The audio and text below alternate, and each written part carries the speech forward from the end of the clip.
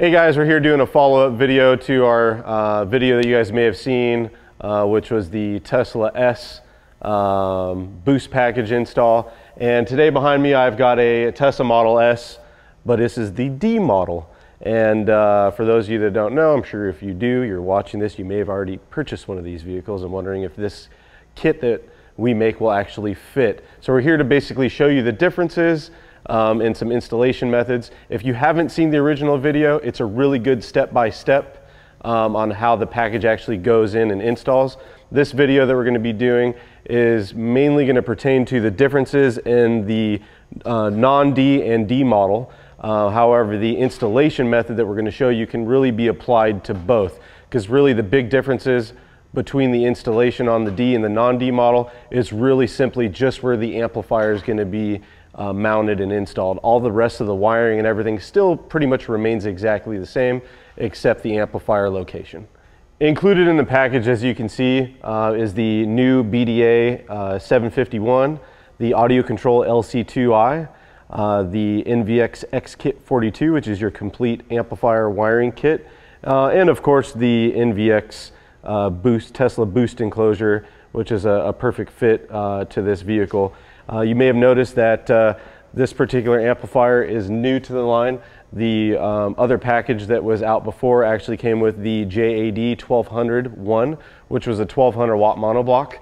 The BDA750.1 is actually just as good as the JAD1201. However, it is a little bit of a better match to the power rating of the woofer that's included in the B.O.O.S.T enclosure. So if you already have one of the original kits, you don't need to upgrade. There's nothing you need to change.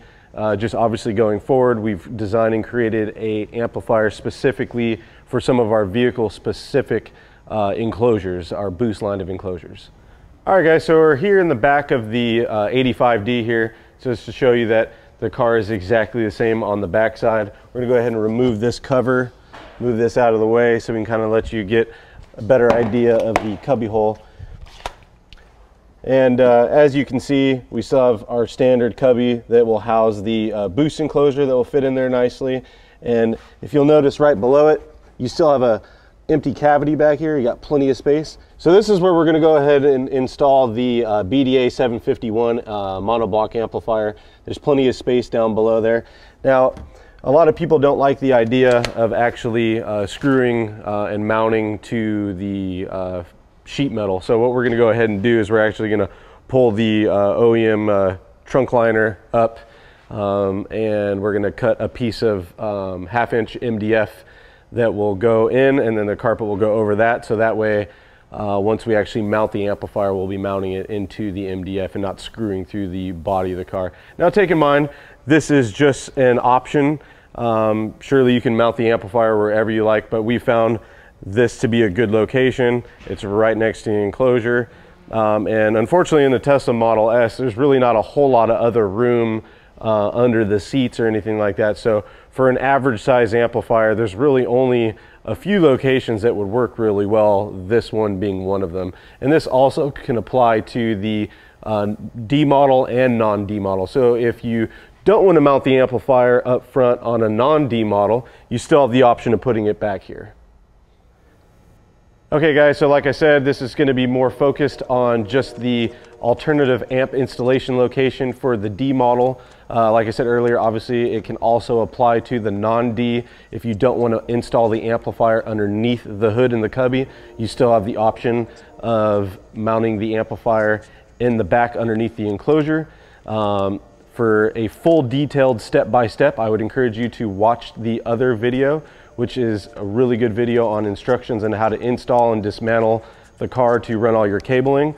The same methods are going to be used in the D and non-D model. However, like I said, this particular video is really just going to focus on an alternative location to mount the amplifier.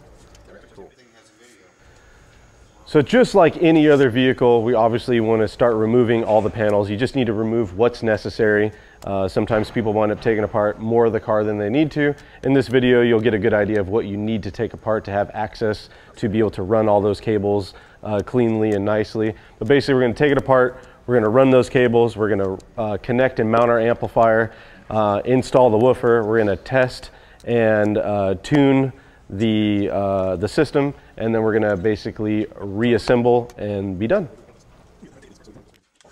All right, guys, we're basically at a quick little stopping point after we've taken some of the car apart, where we can kind of show you where you would typically tie into for your audio signal from the factory audio system. Now, hopefully you already have an idea of which audio system you purchased when you bought your Tesla. So you're obviously going to have your premium audio system and your base model audio system. I found the majority of people out there typically have the base model from my experience so far. However, I definitely want to encourage you to watch our original video, which is definitely more of a detailed step-by-step, like I said earlier.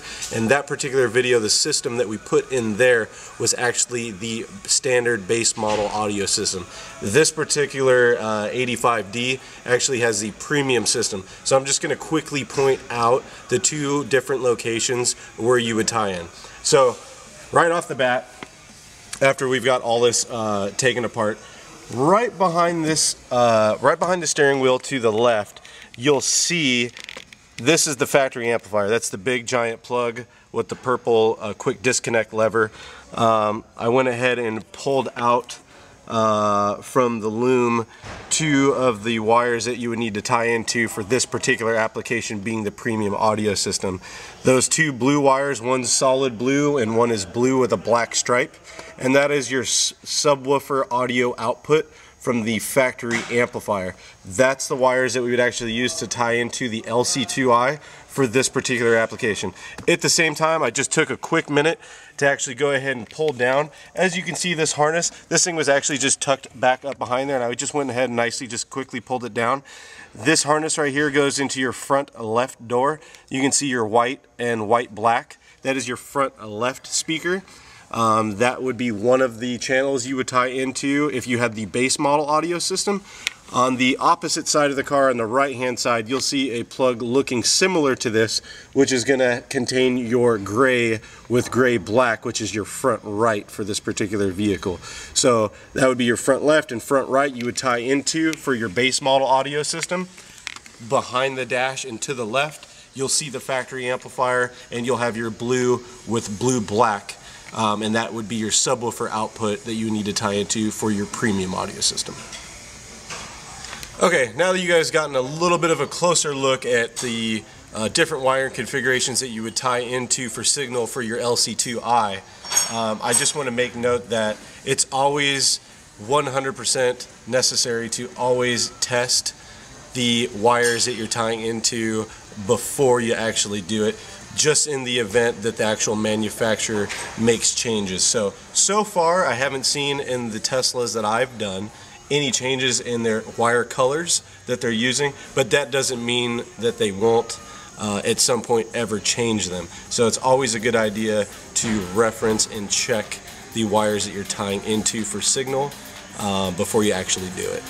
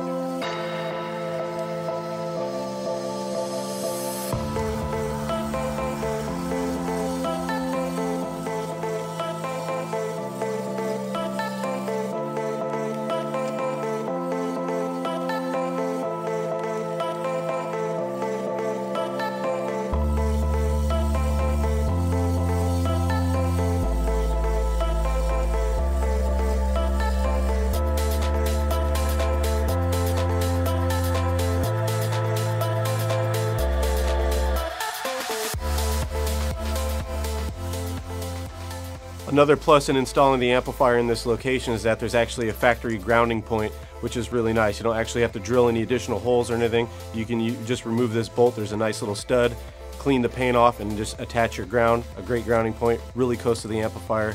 So it's really easy for you to just ground your amp and be done. Okay guys, what you can see that I did here is I cut out a piece of insulation underneath the factory carpet in the cubby. I traced it on a piece of 1/2 inch MDF. which, like I said at the beginning, a lot of people do not like to screw their amplifier down into the body. So the reason why we're doing this is so that way this will fit right back down in there. I would recommend attaching the piece of wood with either some double stick tape, some liquid nails, or some silicone. Let it dry. Once it's dry, that's nice and secure, you can flop the carpet right back over the wood that you just laid down, and now you have a nice solid surface to mount your amplifier to, and you're screwing into the wood instead of the body.